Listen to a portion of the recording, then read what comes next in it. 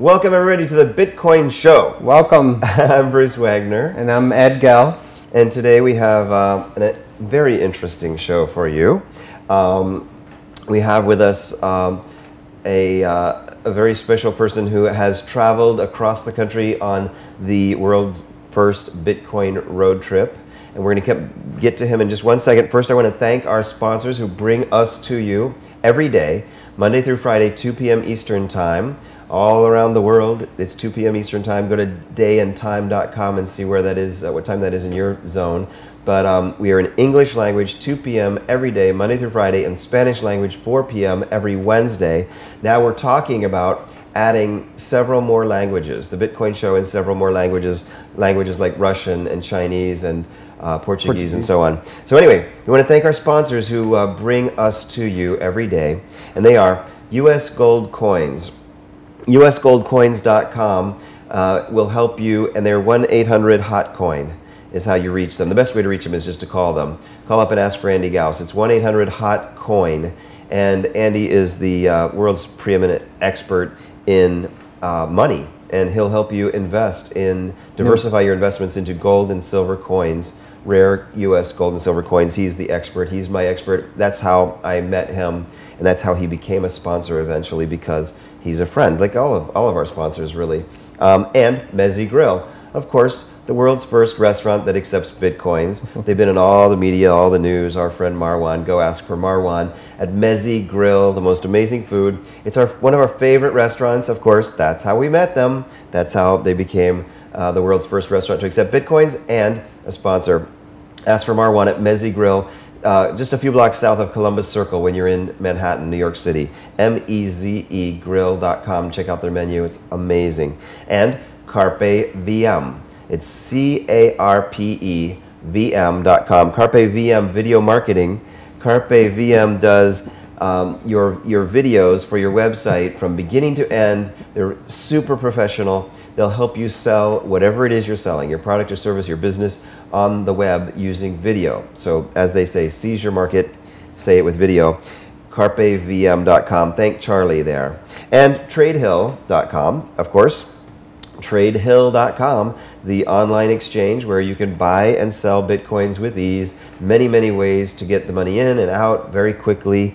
You can use the discount code 10% off for life on the fees with the discount code TH-R141, TradeHill.com. And our newest sponsor, MountGox.com. That's MTGOX.com. Everybody knows Mt. Gox. They're the market leader and the exchange site that's been around the longest by far. And they have had recent hacks and so forth, but they're showing their resiliency and their integrity by not going anywhere. They're here to stay. Mt. Gox, MTGOX.com. We thank all of them for bringing us to you, the Bitcoin Show.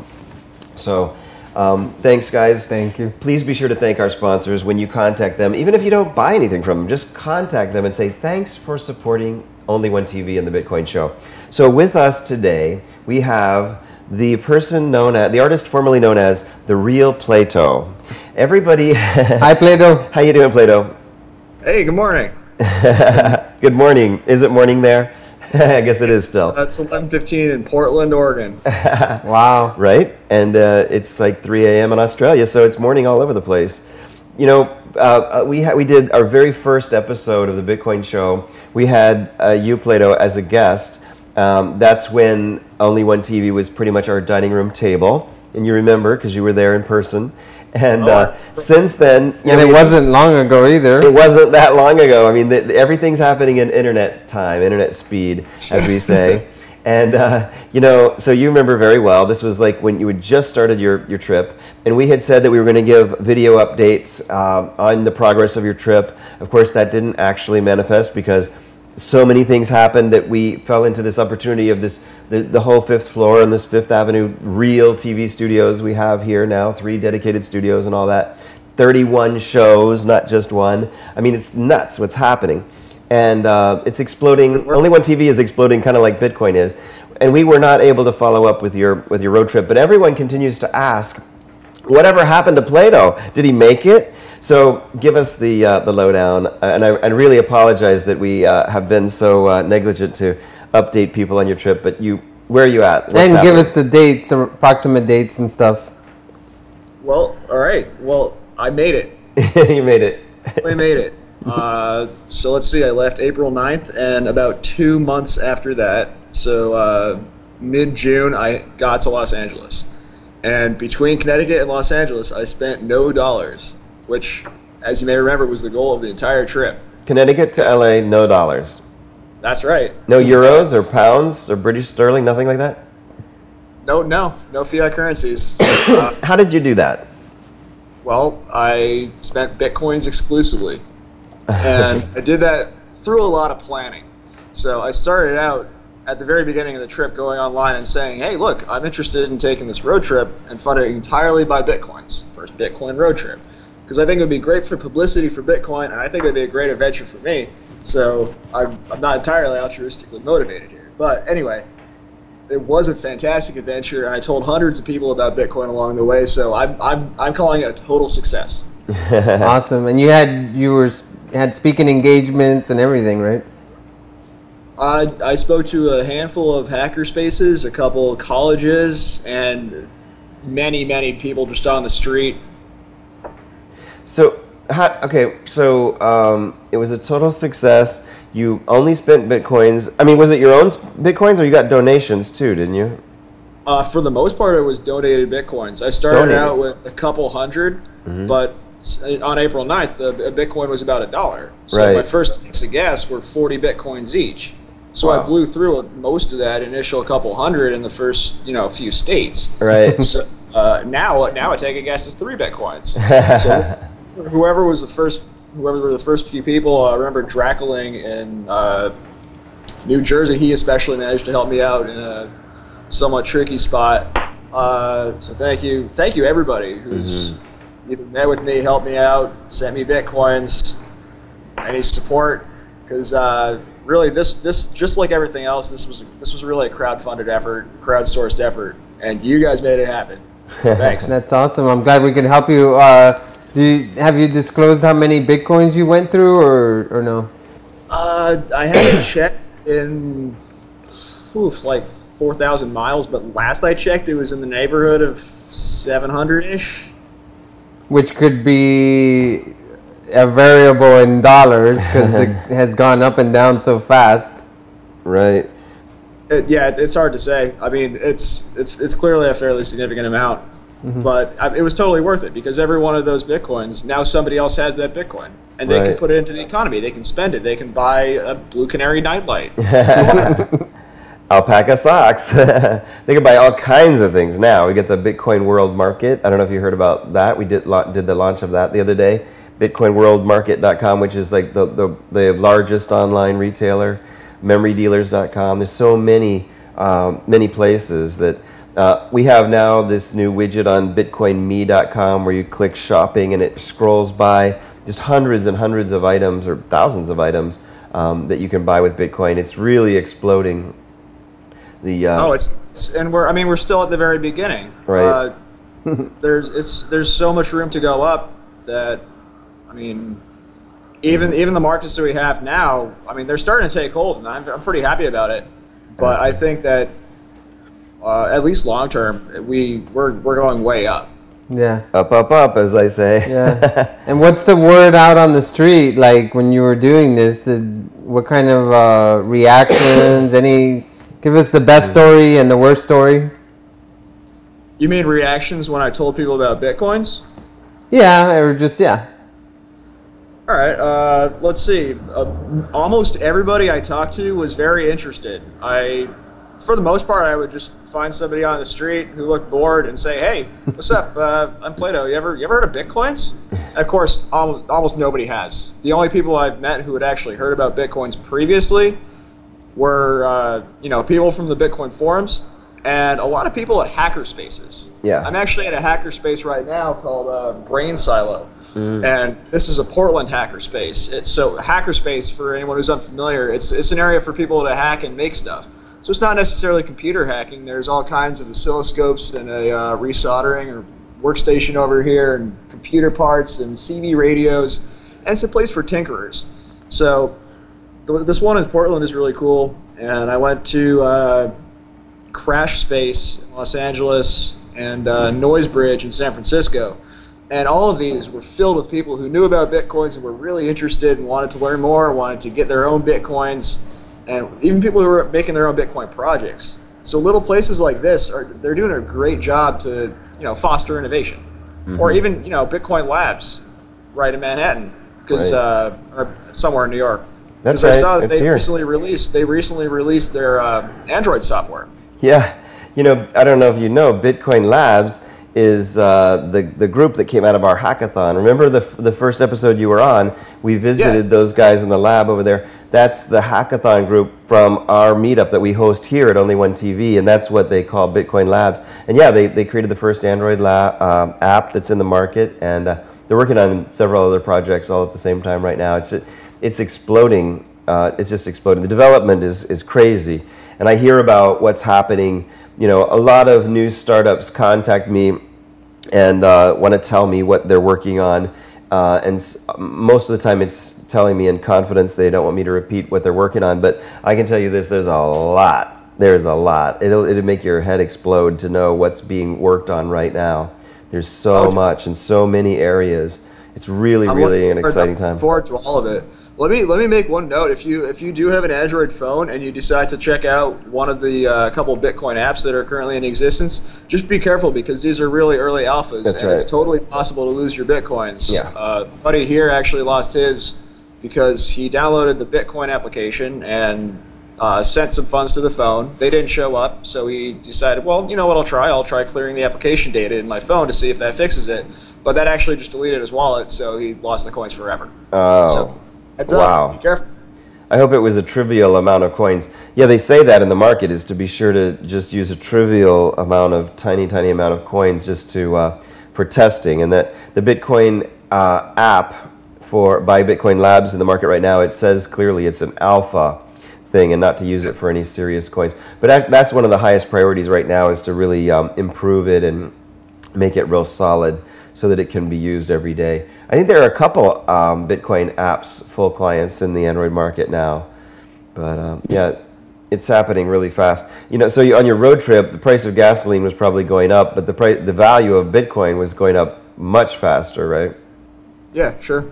Where were you when it hit $30, or were you already finished with your trip by then? Ooh, $30.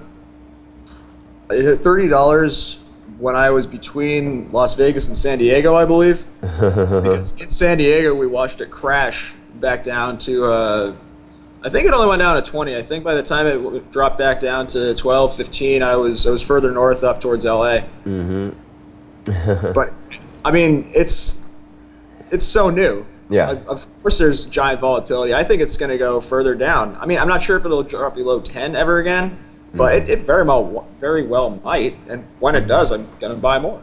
Yeah, exactly. When it goes down, buy more. That's when it's on sale. That's what we say. So what was your most challenging day or night or part of your trip?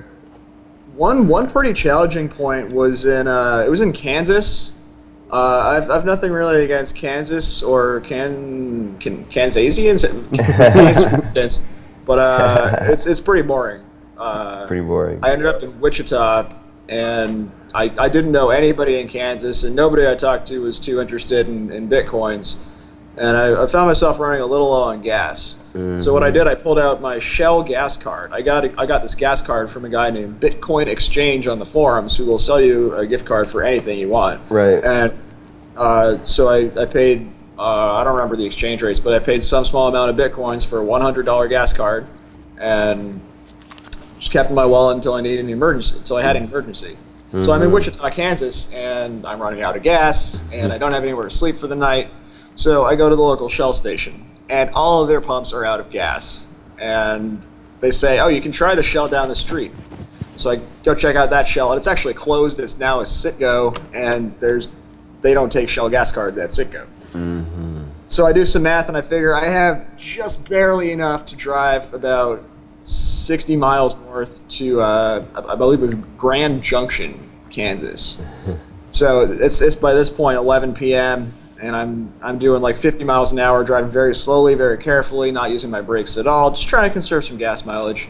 But about 3/4 of the way through the trip, I'm at empty, and I'm wondering why I'm at empty, because I did the math. I should have been able to get there. It turns out I've been driving in third gear instead of drive, so I was actually like losing efficiency, because I'm burning it.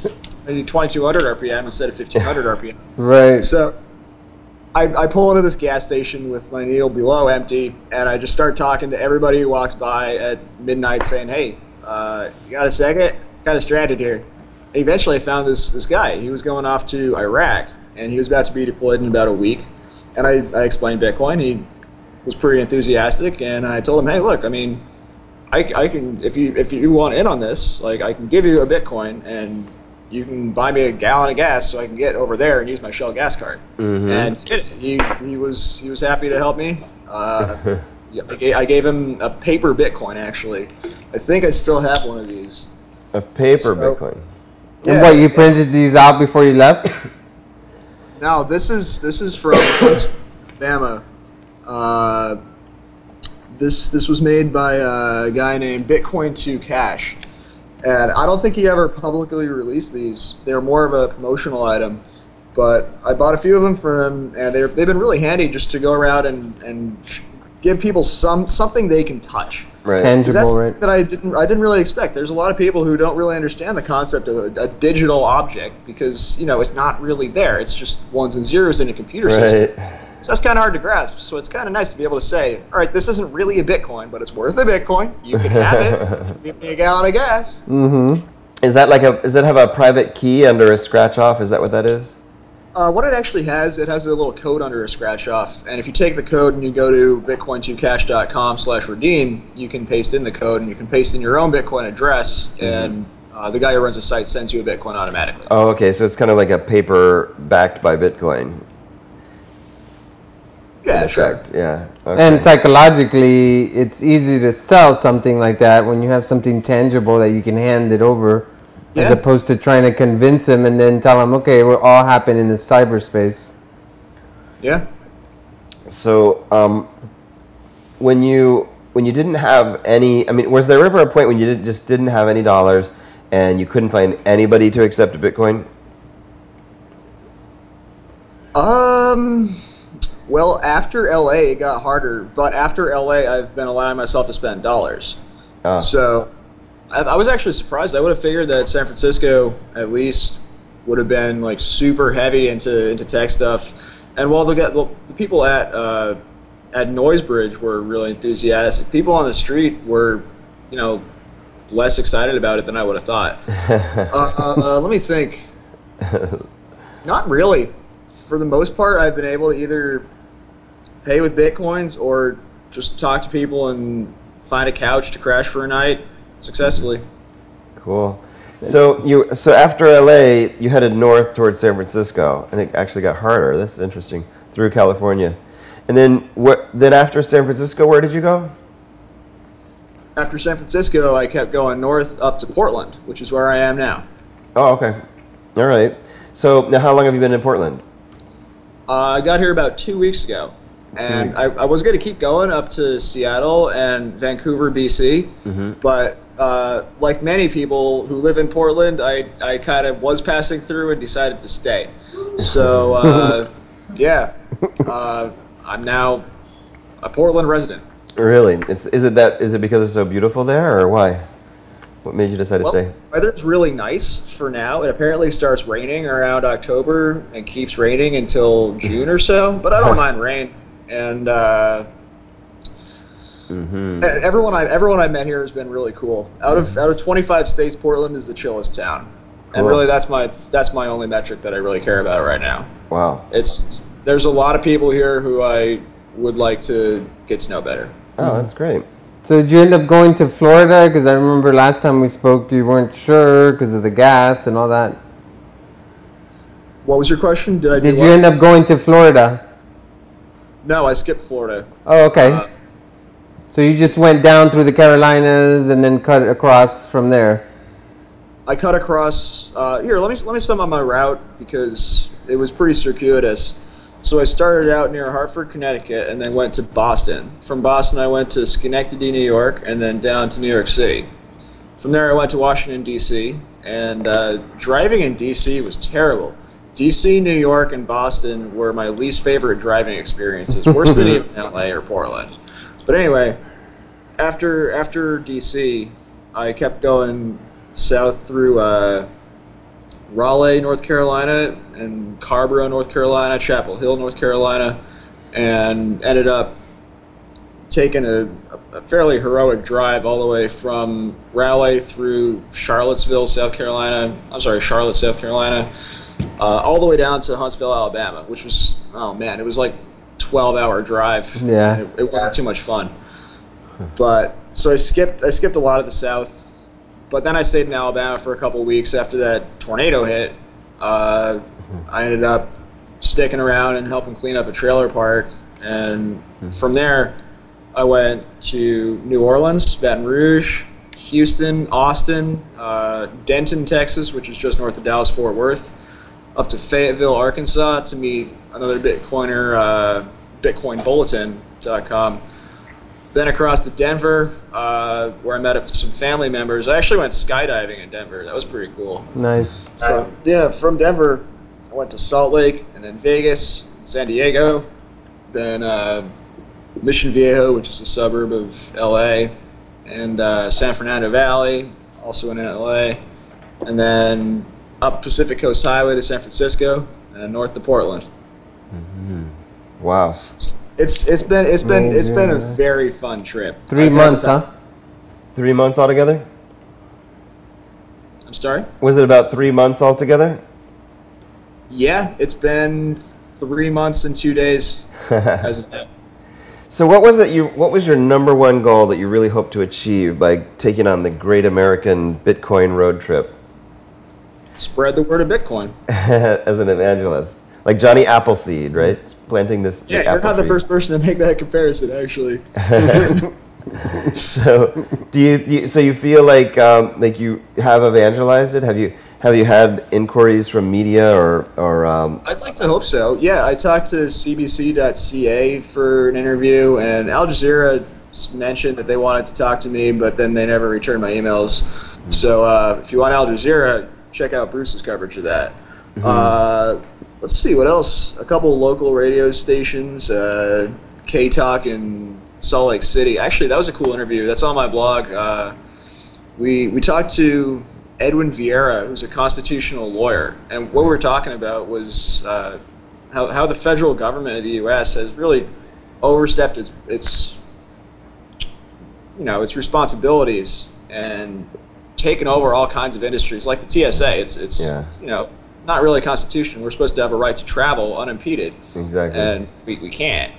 So we were talking for an hour about the current situation of the federal government and how you might be able to reduce its power while staying within a constitutional framework. Right. So if you're politically minded, I thought it was a pretty interesting interview. I didn't talk too much on there. There's another guy, Clint Richardson, who runs reality blogger WordPress.com, I think. And that's a really cool site, too, if you're interested in some political research. Cool. So yeah, that sounds like you got a lot of attention from this. That's great. And now, did you have a lot of friends back here on the East Coast and what do they think about you taking on this trip and relocating and all that? Well, they thought I was crazy at first, and some of them still think I'm crazy now because it's weird. I've been living without dollars, and that's a fundamentally bizarre concept to many people. Right. Because right now in our society, dollars are the end, and money is the end. You try to get more money. That's the goal of life. It's like World of Warcraft. You keep on going up until you have as much money as you can. Right. But I don't think that's a very useful thing to do with money. I would much rather just use it as a means to an end, where the end is and a better world. I think Bitcoin is very good for that, just because it's democratic. I mean, it's a fair system. It's still money. That's honestly why I love Bitcoin so much. It's still money. It's just it's just the people's money as opposed to the central bankers' money, right? The government. Sure, you could say that, I guess. So, like, are you still living on Bitcoins only? No, I'm using dollars now. Okay. I am spending Bitcoins if I find somebody who wants some Bitcoins, but I'm trying to save them until the price goes back up. Yeah. Yeah. Yeah, and I noticed you posted that you were in Oregon and you were willing to work for Bitcoin and do whatever. Yeah, I'm actually, at the moment, I'm living out of my car and just exploring the city. I would really like to find a room or a couple rooms to rent for Bitcoins. So if you happen to know anyone in the Portland area, you should either contact me on Twitter at @TheRealPlato. You could email me plato@subvert.me, and I'd be glad to talk over some negotiations for rooms. But even living out of my car, Portland is an awesome city. The weather's perfect. Everybody's friendly. There's low crime. So I'm happy here. Yeah. So, and you can also be reached at therealplato.com, right? Yeah, that's my blog. I don't know. I'm stuck in kind of a catch-22 because I have all these cool projects I want to do involving like coding. Like for instance, I want to take therealplato.com and set it up so you can see my Google Plus feed, and you can see my Twitter feed, and you can see my Tumblr feed, and you can see my pictures that I've taken. Just put them all on one page. And that's not really too complicated to do. I want to just write it in Python or something, but it's hard to code when I'm sitting in my car. Right. So I would like to find just some workspace where I can sit for hours at a time and just work. Sure, sure. What about this group, where you are right now, the Hackerspace? Brain Silo? Yeah, that's actually an option that I'm going to use. I just found these guys recently, but this is a really great workspace. So I've solved half my problem there. That's cool. And you want to stick to more Bitcoin related projects, or it doesn't matter? Or? So here's something that I really love to do. I'd like to start the Portland Bitcoin Foundation. And what this would do, I don't know, it would probably be a nonprofit. I don't know how you get money, probably solicit donations. But there's so much stuff. Like Portland's the perfect city for Bitcoins because there's a lot of starving artists here. There's a lot of bohemians here. There's a lot of techies here. And Bitcoin fits all these niches perfectly because you can have artists who are charging Bitcoins for their art. You can have coffee shops who are accepting Bitcoins for coffee. You could have, coders who are making websites for the coffee shops and setting it up so they can donate Bitcoins. And this would be really fun. Like, I'm envisioning a way to, I don't know, it would be cool if you had cities competing. Like, how much can Portland use Bitcoins? Can they use more Bitcoins than San Francisco? Try and set up a race to the #1 city. Fastest. That's right. New York is, we're hosting, here at Only One TV, we're hosting the world's first Bitcoin Conference and World Expo 2011 NYC here, August 18th to the 21st. If you go to bitcoinconference.com, you'll get all the details and you can register. All the details are there now, bitcoinconference.com. But yeah, that's a great idea. We should have a competition among cities to see which can manifest a grassroots Bitcoin movement, and really take hold. I'm sure the college towns might do well, Ann Arbor, Michigan, and Columbus, Ohio, and places like that. It'd be very fascinating. I think we need to wait maybe another month or two for instance, like we need a rock solid Android client that you can't really lose your coins easily. Right. So we're gonna have to wait for a couple extra evolutions of its current client, figure out what we need to do to just make it better. Because really, the biggest problem as I see with Bitcoin right now is that nobody really tells newbies about the risks. For instance, you can lose the coins in your wallet if you make 101 actions because it doesn't back up more than 100 keys at first. Right. So it's possible to send, all right, maybe you have 100 Bitcoins and you decide to send one, and the other 99 get sent to a change address. And if that's the 101st transaction in your wallet, that change address isn't backed up. So if you then delete your wallet, your backup won't have those coins. And that's not commonly should really be on the front page of Bitcoin.org saying like, hey, look, you have to understand this wallet security stuff. Right. Mm-hmm. So I mean, I don't think it can take off to mainstream until we've solved that problem. Like it shouldn't. Well, it should be much harder for people to screw up than it is right now.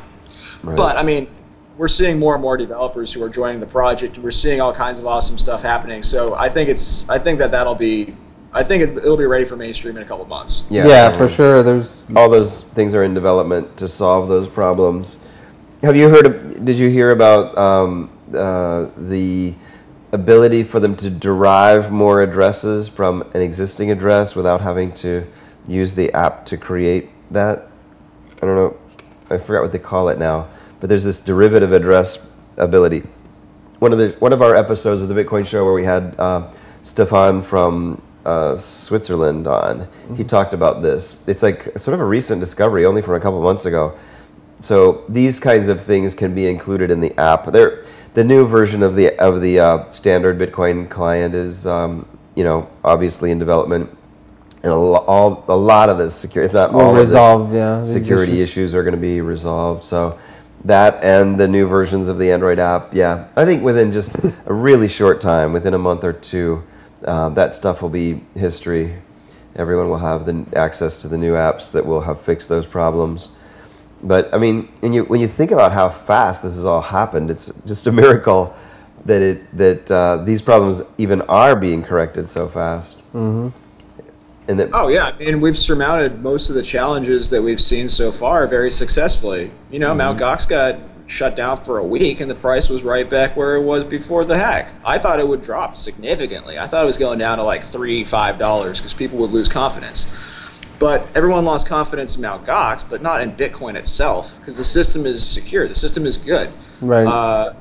MNDrix actually just wrote up a very good analysis, something like, let's see, Bitcoin resilient internet payment on his blogger, and it's talking about how there's many, many good reasons that Bitcoin is a strong system, and even if one of those reasons fails or something, maybe transaction fees go way up, the other 6 reasons are still rock solid. And in his opinion, as in mine, like, it's such a resilient system that's going to be around for a very long time.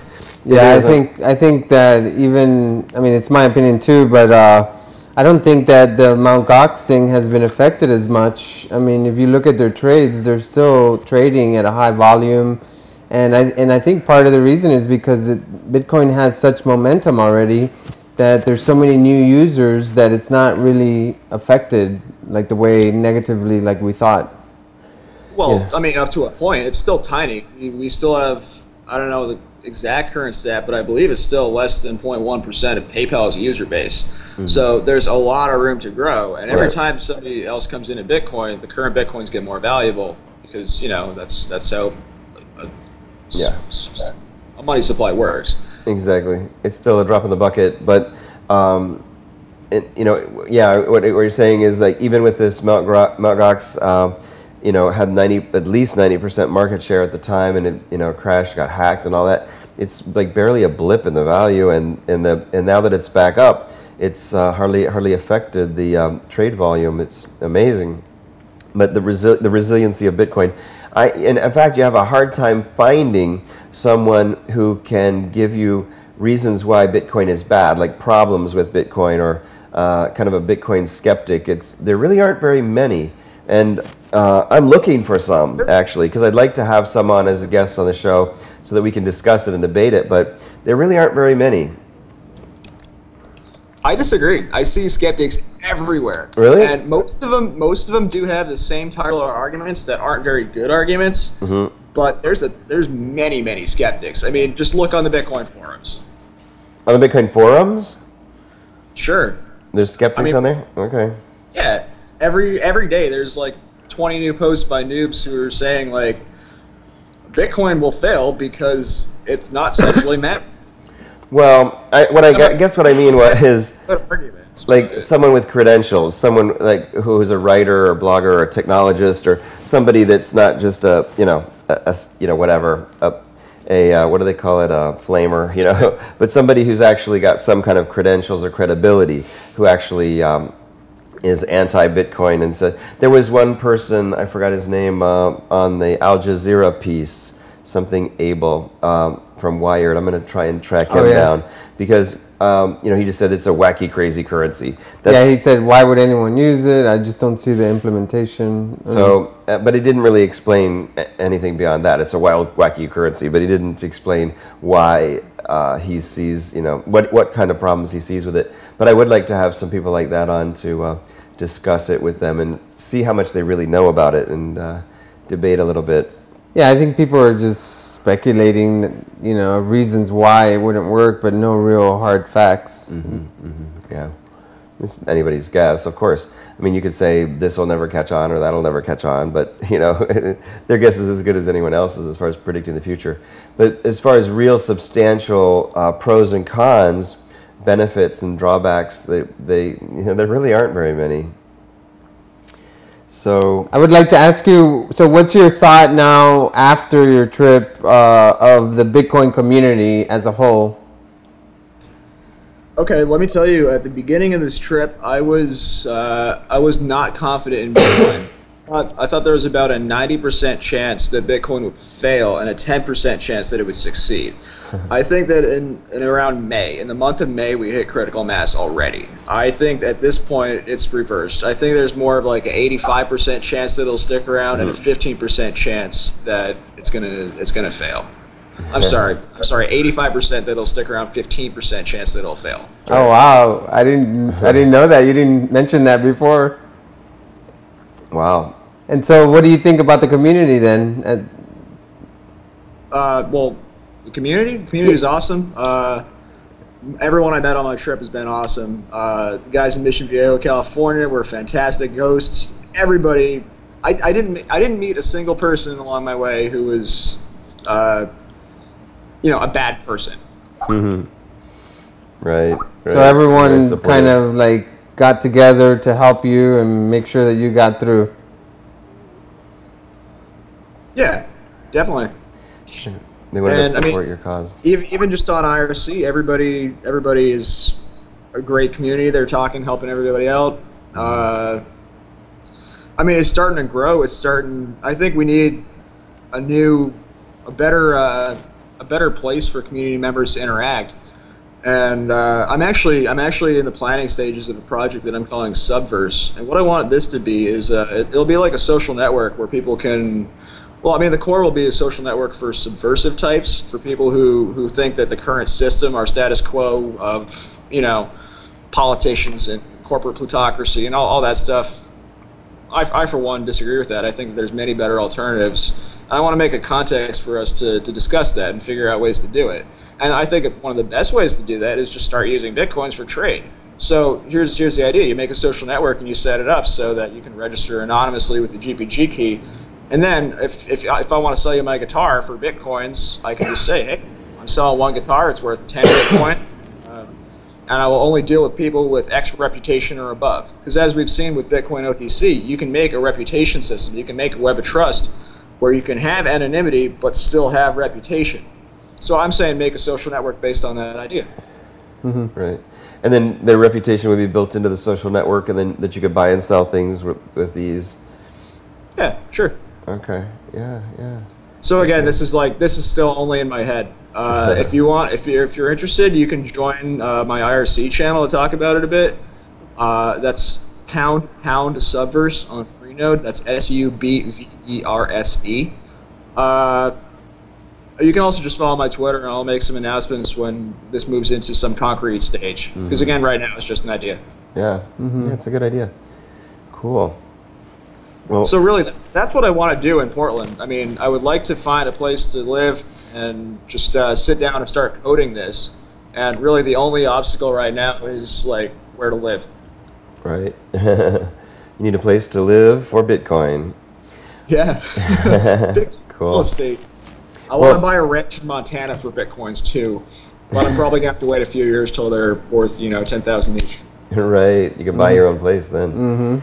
Okay, well, let me take a break really quick and thank our sponsors again, who obviously they bring us to you every day at 2 p.m. Eastern Time, the Bitcoin Show, Monday through Friday. They are usgoldcoins.com. That's 1-800-HOT-COIN. Andy Gauss is the money expert. He'll help you diversify your investments by buying U.S. rare gold and silver coins. 1-800-HOT-COIN. That's usgoldcoins.com. And Meze Grill, M-E-Z-E Grill.com. Meze Grill, where authentic Mediterranean food meets modern flavor. Meze Grill. And Carpe VM, CARPEVM.com. CarpeVM.com. Seize your market, say it with video. These are the pros, they'll help you do it. And TradeHill.com, the most complete exchange site online that has the most varieties of ways to get money in and out with no limits and minimal fees. 10% off your fees for life with the referral code TH-R141. It's on your screen now. TH-R141. And MountGox.com. I didn't mention before, Mt. Gox is running a special deal with very, very low rates for the time being. So check it out, MTGOX, MountGox.com, the leader in online exchange. We thank all of our sponsors for bringing us to you. Yes, thank you. So what are your, I guess you've already told us what your plans are for the immediate future. And is there a vibrant community there of people that you've met already in Portland that are into Bitcoin? Is there, like, do they have a meetup or anything like that going on there? I went to a meetup the other night and met maybe a half dozen pretty cool people. Like I said, most of the people at Brain Silo are familiar with it. Mm-hmm. And there's many people here who have never heard of it but would be very interested. Just because, you know, it's the sense of community in Portland is remarkable. Mm-hmm. And Bitcoin is really a community currency. Yeah. So it's a perfect fit. Perfect. Okay. Well, it's really exciting. We're going to have to definitely stay in touch. And now that we're up to speed here, we're doing this show every single day, Monday through Friday. We'll have you back on again in a while and touch base with you and see what's happened in the meantime with your social network and all the projects that you've got going there. And excellent. Yes, I'd be glad to. So glad that your trip went so well, evangelizing Bitcoin. Imagine that. This is the first ever in the world. I wonder if anybody else in Europe or Asia or any other places in the world have taken on such an adventurous trek to be able to cross their nation using only Bitcoin. I was talking to somebody in Britain who was hoping to drive from the very bottom of Great Britain all the way up to the very top, and his plan was actually to fund it entirely with Bitcoins that he generated through mining. He was planning on putting 2 mining rigs in the trunk of his car. Oh my gosh. Oh, wow. I don't think he did it. Not yet. I was going to say, mining rigs in the trunk of his car. Oh my gosh. Really cool. Maybe he's waiting for it to spike up a little bit to get moving. Yeah, I mean, it seems like, wow, he would have to run generators to to mine the coins. Yeah, it's a lot of power.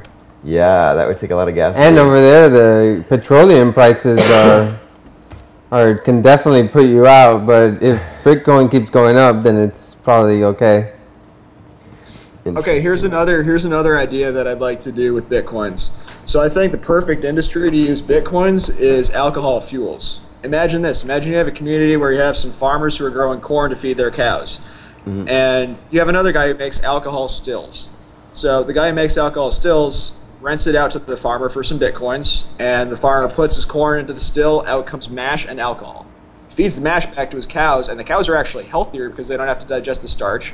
And he takes the alcohol and gives it to the guy who owns the alcohol truck. The guy with the alcohol truck uses Bitcoins for, to transport stuff around, accept payments. He brings it to the alcohol fueling station. And at the fueling station, I can drive up and fill my car with alcohol fuels.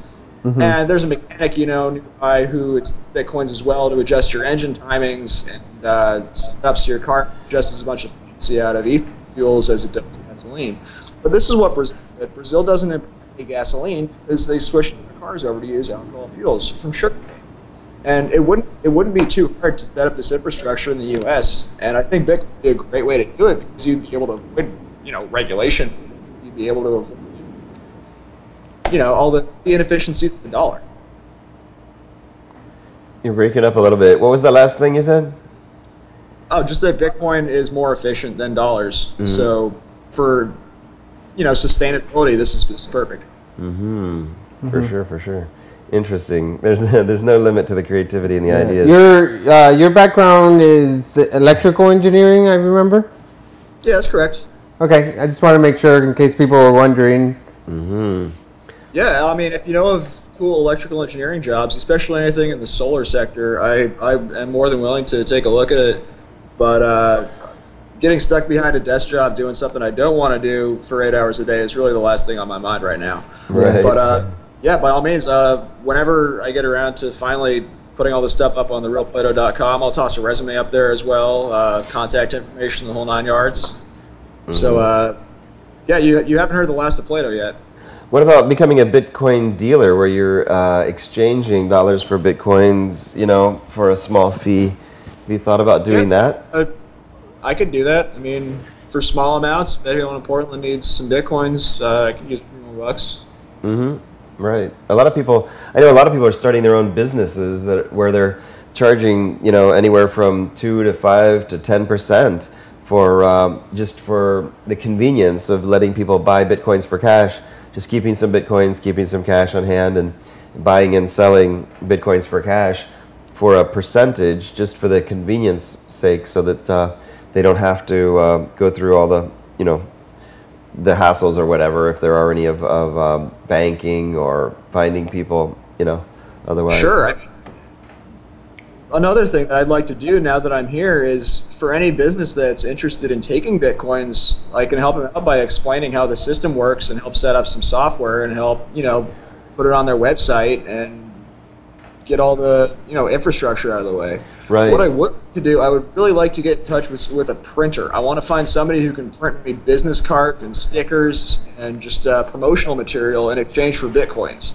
So I tried to find somebody on Twitter a while back, and they weren't interested. But if anybody owns a print shop, meeting with these, maybe a couple thousand, please get in touch with me. Again, Twitter, The Real Plato, or email plato@subvert.me.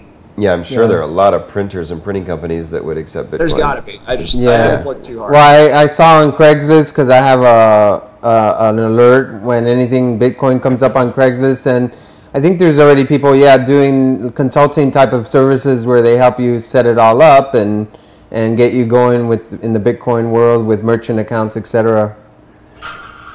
Yeah, sure.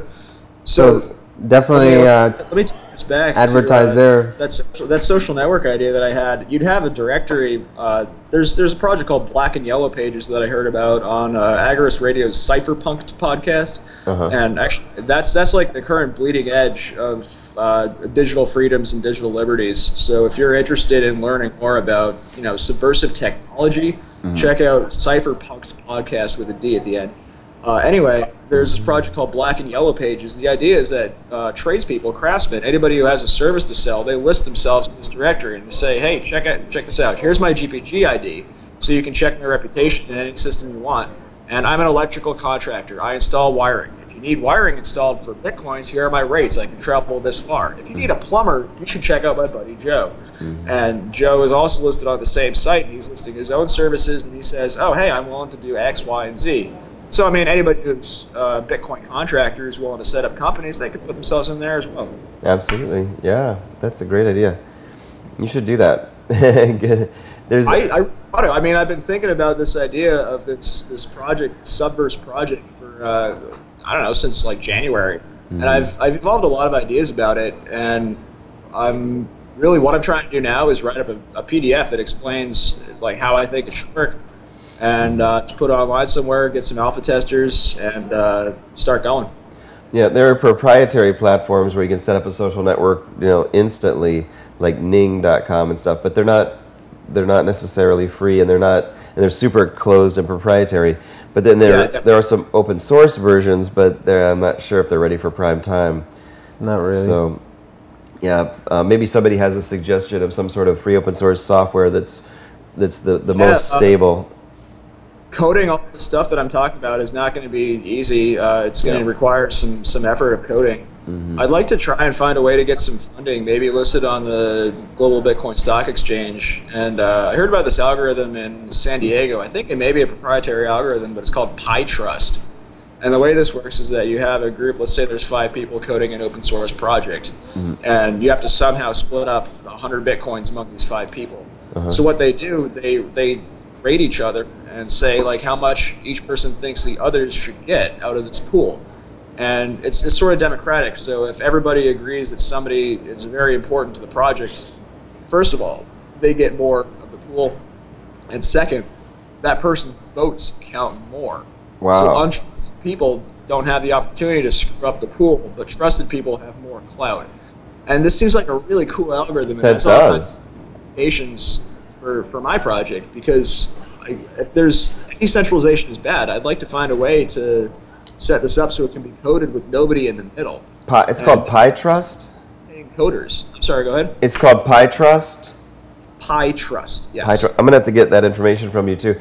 Because, yeah, that seems like that would be, I can think of a lot of uses for that. For any type of a business where there are multiple entities and you want to, I don't know, I guess relative division of a pie based on their importance in contributing to the project, whether it's an open source project or a business, it could be anything. That seems like a really clever idea. This can make an open source company where you don't need management, you don't need accountants, you can get rid of all the crap that has to deal with dollars just by splitting up a pool of Bitcoins in a democratic fashion. As long as everybody agrees, like, oh, that's a fair way to do it, let's try it. You wouldn't need all those extra layers, and you'd have much more efficiency. PyTrust. Okay, I'm going to Google that for sure. Algorithm. Okay. That sounds like a great idea.